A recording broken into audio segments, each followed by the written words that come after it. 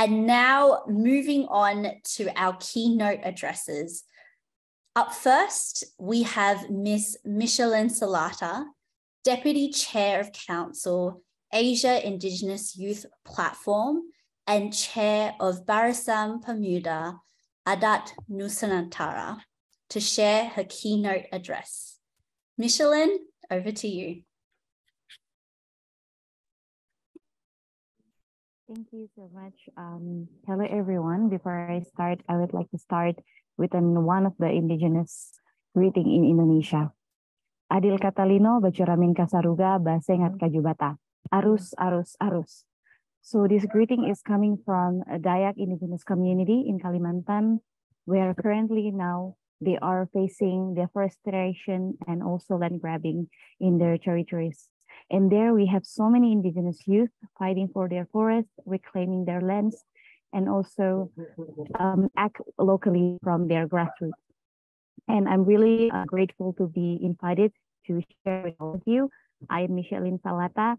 I am a part of Asia Indigenous Youth Platform and also chair of Barisan Pemuda Adat Nusantara, or in English, the Indigenous Youth Front of the Archipelago in Indonesia. So a little bit about you is that youth and climate resilience. As we already heard from our previous speakers, that the youth are the most affected, and it is the truth.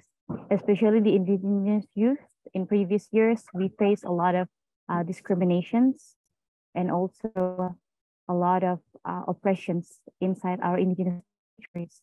We didn't have the same opportunity like all of you to voice out our voices and to even share our thoughts about how climate change has affected us. And as an indigenous, we did also a lot of climate change from our sides at our end. For example, like forest guardianships, where we are standing in our forest to stop companies and also investors coming to our territories, and also to build power plantations, oil palm plantations, and many more that give a very strong threat to towards our existence. And currently, indigenous youth also do a lot of activities like digital and paper-based documentations. They are trained to be ready to document all of the things inside the forest, to document all of the traditional herbals, traditional medicines inside the forest. Because indigenous peoples don't go to hospitals. We are not going to the clinics if we are sick, but we depend on our nature, and so do you. And also we are participating in forums, just like this. We are given the change, we are given the platform to speak on behalf of the indigenous youth, and also changing in daily habits. As climate change affected us, many of our habits have to shift as well. For example, in our work, most of us enjoy walking in previous years, but now we are depending on motorcycles and cars, which contributes to the increase of our emissions. And this, we want to reverse, to go back to our natural resources and to go back to our natural ways of living in order to live together with indigenous peoples and fight together alongside them. Should indigenous youth involved? I believe that all of us are a part of indigenous worlds, and we are the future leaders of our community.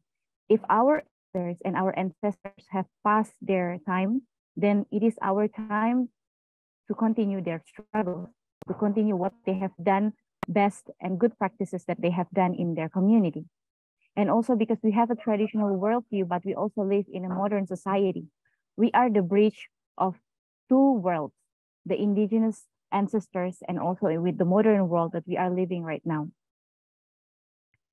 In AIYP, we are equipped to become resilient towards our the challenge of climate change, and to be sensible towards the community-based solution that we can find inside our indigenous communities. There is so many knowledges that we can integrate with what we learn in YCAP. For example, I'm a part of the indigenous youth fellow of YCAP. And from there, I can exchange knowledges, and also I can localize what I have learned from YCAP to share with my fellow Indigenous youth inside the community who have less access of internet or access to have the same platform like us right now. San Pemuda, we involve more than 8,000 youth, especially Indigenous youth standing for climate justice. In 2022, we declare that climate justice is also a pivotal issue to be addressed in Indigenous peoples in Indonesia. We do documentations, we invent and create songs, poems, and we utilize our website to write about our stories coming from our grassroots levels. We are not only telling you about sad stories the Indigenous peoples are facing, but practices and how we progress from our grassroots. And also we do a lot of youth camps, which is fun. And there we share our knowledges from what we learned from YCAP and also to localize the climate change knowledge that we already learned. Apart from that, we also have some of our Indigenous youth who have passion in filmmaking and then homecoming movement, where we invite the Indigenous youth who already left territories to go back home and to take care of their territories. We are that in the last batch, the Indigenous youth are involved and we are given that platform, which provide inclusivity towards Indigenous voices to be heard in climate change platforms. And so we can see now, the solutions are coming from the Indigenous peoples. And let us give more spaces to Indigenous youth to also participate in higher platforms like COP or even like climate change meetings. And from YCAP as well, we have the chance to exchange our ideas on possible collaborations with other IP youths coming from different regions and countries. We have the same struggle, but we have different ways to cope up and deal with our problems coming from our Indigenous communities. And lastly, I would like to be thankful for the YCAP and also Movers program, because it helped us to localize climate knowledge in order for the Indigenous people to be more involved and understand what climate change is. Sometimes they don't have the resources in order to understand what climate change is, as simple as the change and shift of our harvesting schedule. And this is why we want to involve more with all of you in this platform, and then we can change this world into a better place. You can learn more about us and we can share and collaborate more. You can find Asia Indigenous Youth Platform and Barisan Pemuda Adat Nusantara in every social media platform, in Facebook, Instagram, and also Twitter, in order to hear our stories from the ground. So that would be all for me. Pada motoku parampan lako kita solanasang kure sumanga, which means thank you in my native Toraja language.